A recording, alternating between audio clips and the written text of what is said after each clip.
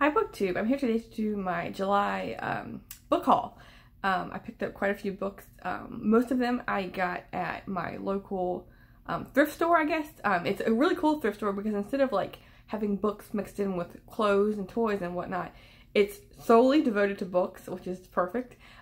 Every single book is $1, and including hardbacks and paperbacks. And then, including new books too, they have like a really good selection actually of new releases, just like they're being donated. And then children's books are 50 cents. And so I pick, every time I go, I get like a bag of books because you can go in with $10 and get 10 books. So, I mean, who can say no to that? And so, yeah, I got most of them there. And then I also went by my library, and they were having a book sale, and so I picked up a couple books from there. They're pricey. They're $2 each instead of the $1 place I go to. But yeah, I still got a couple books from there as well. So yeah, let's get into it.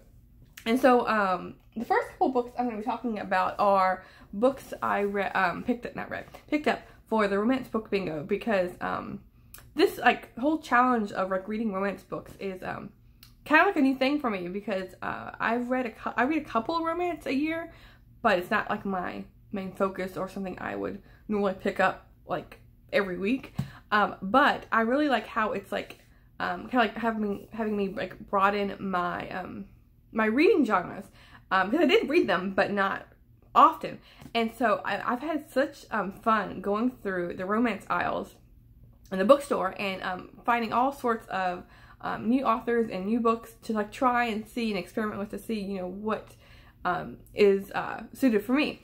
And so this is an author that I read a couple books by. I read like our Harmony something series. I read that a couple weeks ago, and then I read the first book in this series. This is her a Ransom Canyon romance series, and the first one was Ransom Canyon.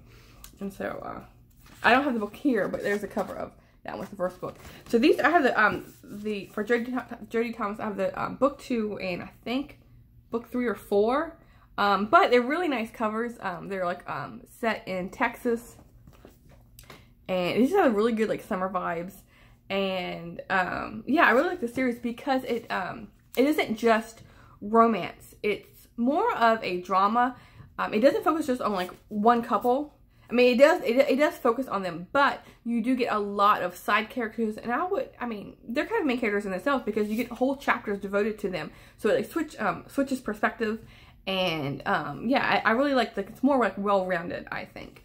So they're perfect for me. So yeah, I'm happy to find these two.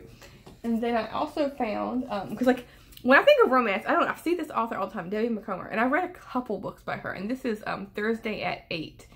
And yeah, I like her because okay, there's a glare. Okay, there we go.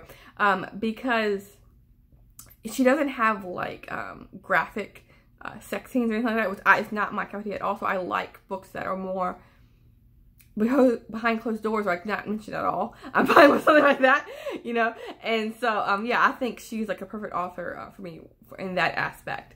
And this just sounded good. It says a time to think about lives lived, choices made, a time for friends. And so I like how it's, you know, like more of like a women's fiction contemporary book. It's focused on Claire, Elizabeth, Karen, and Julia. And it says every week 4 women have an unmissable appointment in their calendars. They meet for breakfast. And I'm sure it's all about, you know, like them coming together with, you know, what's going on in their lives, and, you know, the upheaval and the joys that their life brings them, and, you know, have that companionship with friends. And so, yeah, I like this kind of book. It'll be like a light read for me. And then I have a couple more. This one, I have never read this author. This is Lori Cass, Lending a Paw. Well, it's like cat hair on it, but a cat hair on a book about cats. But yeah, this just looked so cute. I just had to pick it up. And it says a bookmobile cat mystery. It's his first in a new series, and it says they break for murder. And break like in like they stop, like break on the car. It says with the help of her rescue cat, Edie, librarian. Oh, sorry. With the help of a rescue cat named Edie, librarian Minnie Hamilton is driving a bookmobile based in the resort town of Chilson, Michigan. But she'd better keep her hands on the wheel, because it's going to be a bumpy ride. And so I'm sure like the cat, like Lending a Paw, is going to play an important role, maybe like a side character in helping discover the mystery of, you know, who who was the murderer. So yeah, this is like a cozy mystery read for me. I think I mentioned, I said romance, but no, cozy mystery. Sorry. I put it in the pile of romance books. So this one, the cover drew my eye. I love fall, and this just, it's called Family Tree by Susan Wiggs. And I haven't read anything by Susan Wiggs, but I've seen her quite a bit when I was looking through the romance aisles. And so this book, I mean, I had to get it. It's just, I cannot wait for fall. The summer is so hot, and the fall is just the perfect weather. Let's see, this is Love, Success, a Handsome Husband, a Beautiful Home.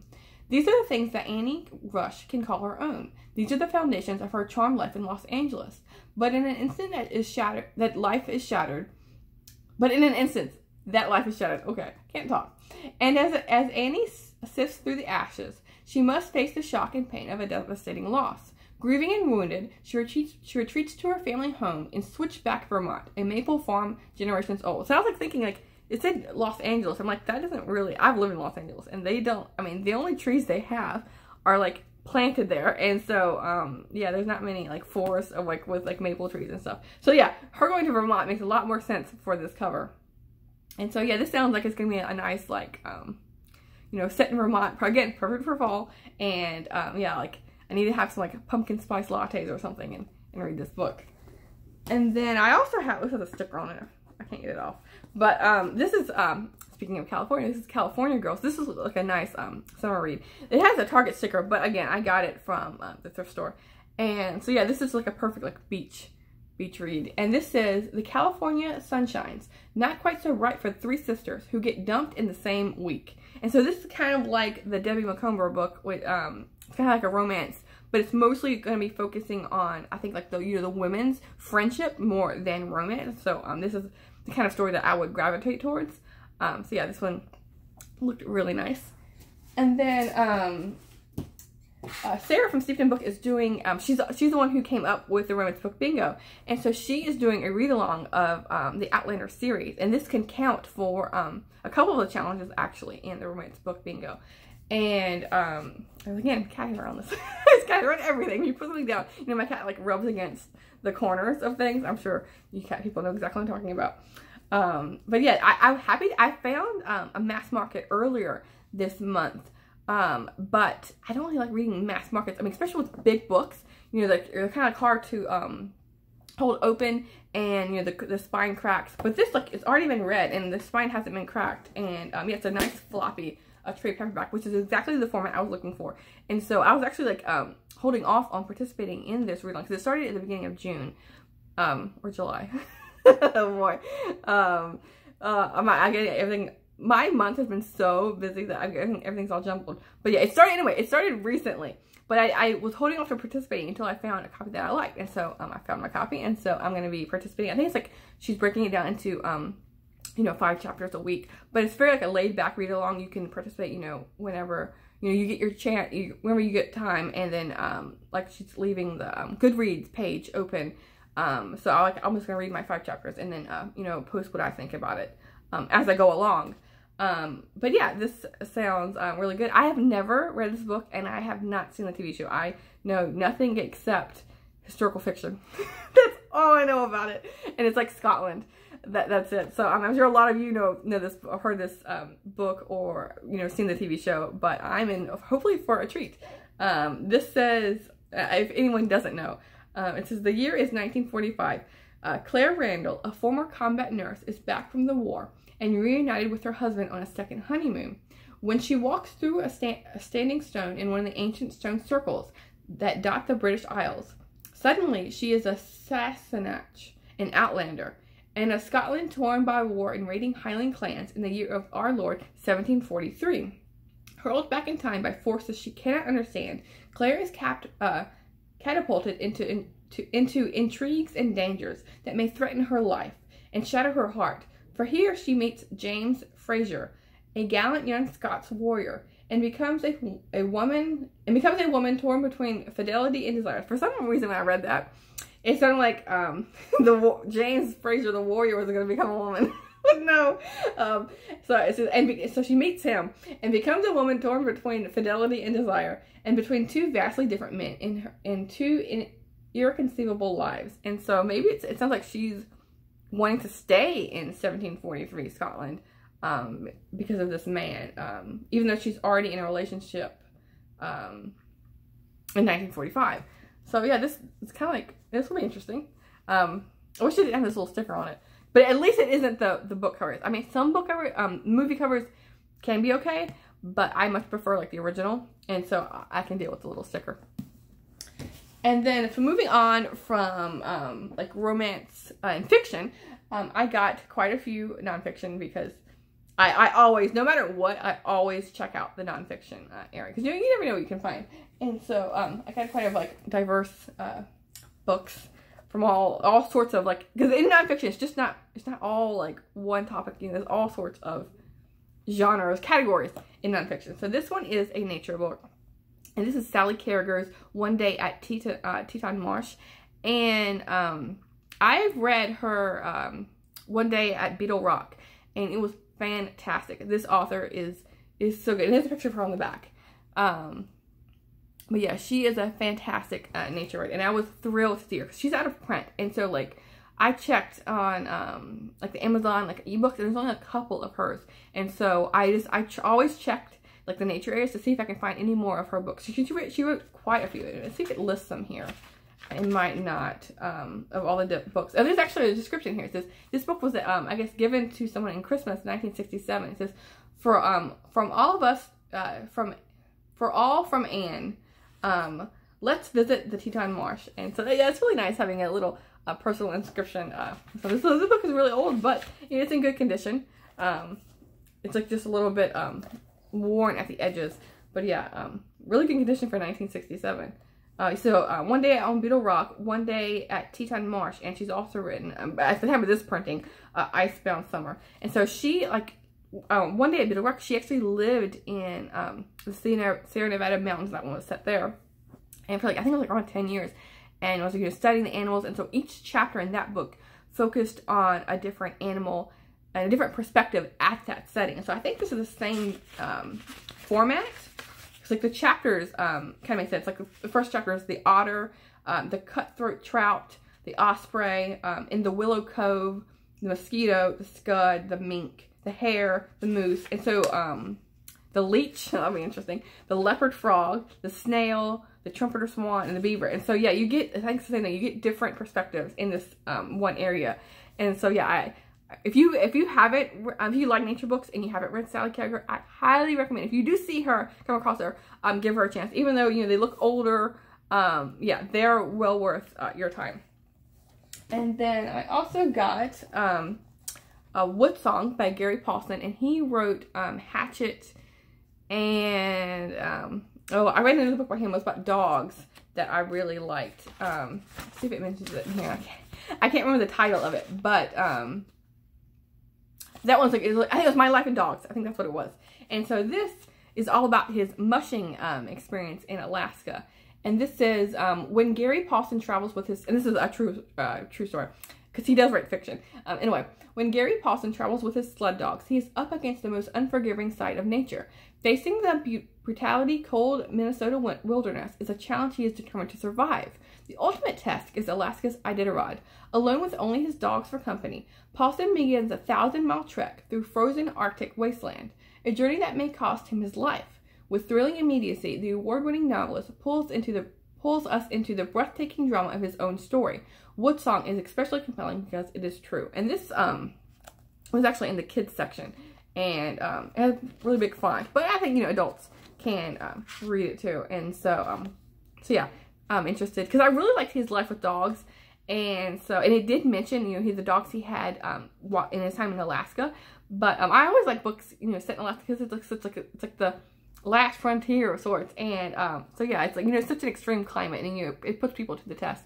But these dogs, you know, like, they seem to really just, they love the snow and love sledding. And so yeah, this will be a nice read for me. Probably I'll probably do it in the wintertime for this one, save it for that time. And then I also got In the Garden of the Beasts, Love, Terror, and an American Family in Hitler's Berlin by Eric Larson. And the only book by him that I've read is Devil in the White City. And I didn't particularly care for it because he like split the focus between the World's Fair and this like psychopath murderer. And I really liked the murder focus, but the World's Fair, like, you know, like the history of it and how they set up was boring to me. I was not, it didn't pull me in. It kept interrupting, you know, with talking about the World's Fair. I just wanted to learn about this really interesting man.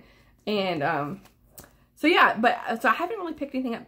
I haven't picked anything up by him since then. This was like years and years ago. But this one sounds really good.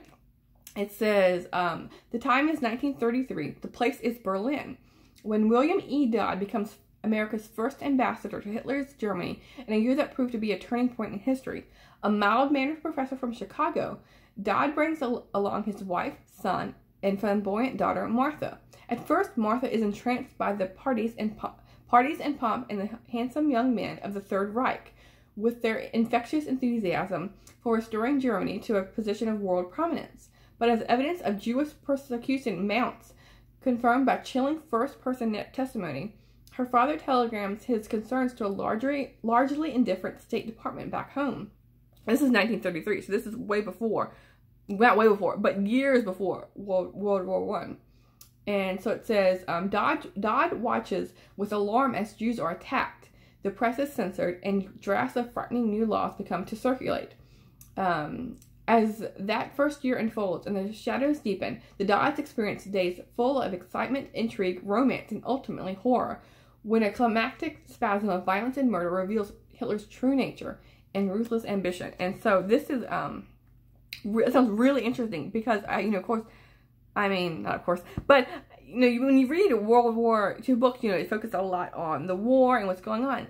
And so I've not read that many books set before World War I, like, you know, like the times, I mean, that's always included in the World War II books, but now the book's solely focused on that. And so this sounds really good, you know, how, like, you know, Hitler was this dynamic figure, and, you know, it's very persuasive in horrific ways.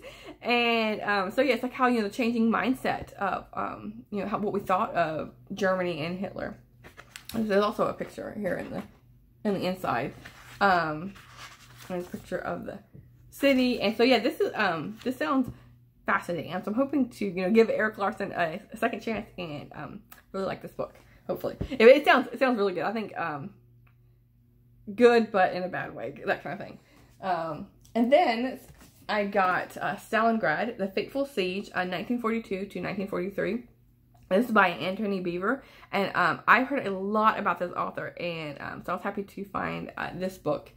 And this is the Battle of Stalingrad was not only the psychological turning point of World War II, it also changed the fate of modern warfare. Historians and reviewers worldwide have hailed Anthony Beevor's magisterial Stalingrad as the definitive account of World War II's most harrowing battle. And so this is focusing solely on Stalingrad. And so yeah, this one I cannot wait to get to as well. All the history books, just give me all of them. And then I got, this is a book I've seen forever in like every single bookstore, and like I know it's supposed to be a really good biography, and so I do want to get to this because he's such an interesting man, and this the way this biography is told.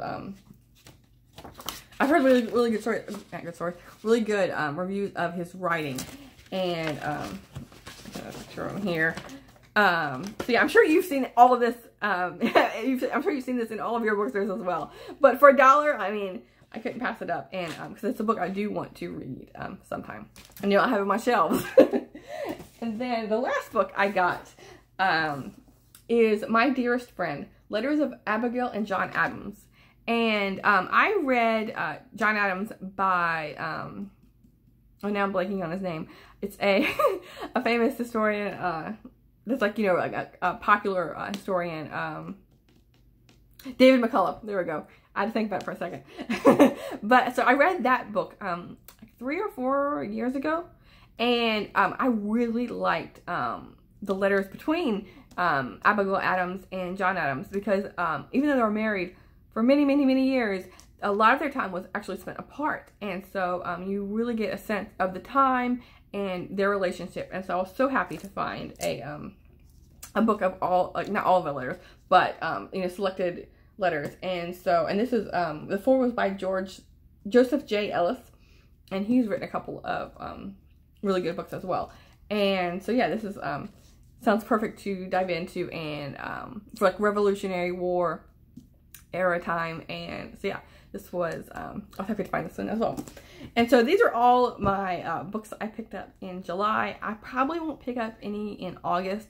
I'm trying to, you know, like rein that in a bit, and because I will be moving in August sometime. And so yeah, I need to, you know, read what I have, and, you know, like get rid of you know, what I've already read to make space, because I don't like lugging boxes and boxes of books. But, you know, I've, you know, not got that many books compared to a lot of other people on BookTube throughout this year, so it's manageable.